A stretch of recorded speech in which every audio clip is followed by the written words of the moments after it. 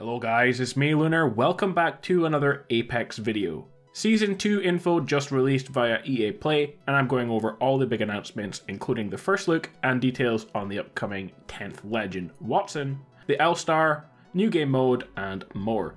If you find the video useful, leave a like, it is very helpful. So let's jump straight into it. Season 2 of the Battle Pass is dropping on July the 2nd, and it's called Battle Charge.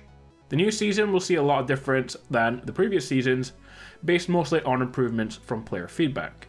It's challenge based instead of time based, so daily and weekly challenges are needed to be completed to rank up rather than playing matches specifically just to get kills and survive a long time. This does mean, however, that we should be able to rank up to level 100 a lot quicker than we did in Season 1. The stat trackers and badges will be removed, thankfully, and replaced with other much better content, like the new skins you can see here in the video. Caustic's Prince of Darkness skin, Octane has a new skin called Jade Tiger, a Spitfire skin called the Intimidator, and our level 100 reward is an R301 skin called the Iron Rampage. And there will also be a gold version of this one, presumably at level 110, like we had the last time around with the Havoc. So the new legendary skins and crafting materials will replace the badges and the stat tracker rewards we've seen in the last season. So what kind of content can we expect in Season 2? Well, the next character to come to the game is Wattson, and I have to admit she looks like she's going to be really awesome.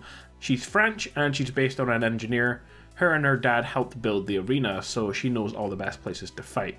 She's pretty much what we expected from the leaked info, but a lot more, I think. Her ultimate blocks grenades thrown, bombardments from Bangalore and Gibraltar's ultimates, and basically any throwable that goes beside her ultimate is negated, and it also recharges shields of you and your teammates if you're close by, and it also increases the speed at which her ability recharges as well. So it's going to be really useful, specifically with her new ability, which is the electrical fence. So you can set up to 12 of these at a time, and they can be in any configuration that you want to use them.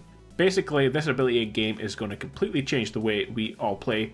It's not 100% clear if the fences do a lot of damage, but they definitely slow down players like an Arc Star does, so it will likely do some damage, probably not as much, but the electrical effect will definitely apply to you if you walk through one. Well, at least an enemy's one, you can walk through your own squad mate's one. But also, if an enemy passes through one of the fences, it will alert all the players in your squad. So you can use it to block choke points, and you will be alerted when an enemy passes through that area.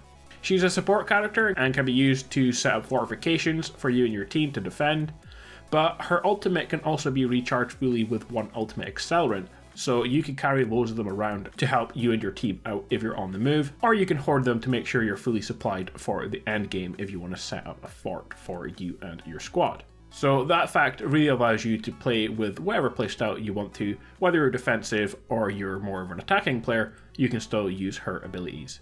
All I know though is Bunker's going to be pretty crazy now with Caustic's gas and Wattson's fences, so I can't wait to see what happens. Next, the new weapon this time around is the L-Star, which is no surprise, but what is a surprise is it's a care package weapon. According to the devs, it's so powerful you can only get it from care packages, and since it's from a care package, it will have no extra ammo available. It has the ability to shoot open doors as well, which is a cool feature, but other than that, it just functions the same way as a regular care package gun, like the Kraber and the Mastiff. Next guys, some big news, a new game mode is coming, and it's a big one. Ranked matches are being added into Apex. What we know is there will be 6 tiers, Bronze to Apex Predator. The higher you get, the more matchmaking time there will be, as there of course will be less good players than there are bad, so if you're a better player you will have to wait a little longer to matchmake, but you should be put into games with better players. You'll get rewards for where you end in the season. Essentially it's all just the same as Overwatch, and we will find out more over the coming days, I'm sure, on more details on the ranked matches. But ranked matches are coming to Apex Legends. One final piece of info, 2 new hop-ups are being added to the game. It's not been revealed yet on what they are, but one of them is promised to make Mozambique useful in the future. The other one is also something that will improve one of the weaker weapons, since the devs, when they were talking about it, mentioned that was the reason for these changes. So the Mozambique will be getting some kind of buff thanks to a new hop-up, which we will find out more about as we get closer to Season 2. Oh, and last piece of info, the reveal for Season 2 shows a giant dragon in the video, and we will be seeing something related to that at the start of the new season. So again, look out for more info. Guys, a quick vid on the details of Season 2. There will be plenty of stuff to talk about over the next few days, so expect more videos. Let me know in the comments then what you think of the upcoming changes.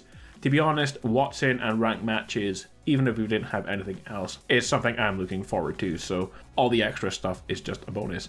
I'll be back real soon with more info, so look out for that. Subscribe for the latest Apex and PUBG updates. Guys, have an awesome day, and I will see you all in the next one. Peace out.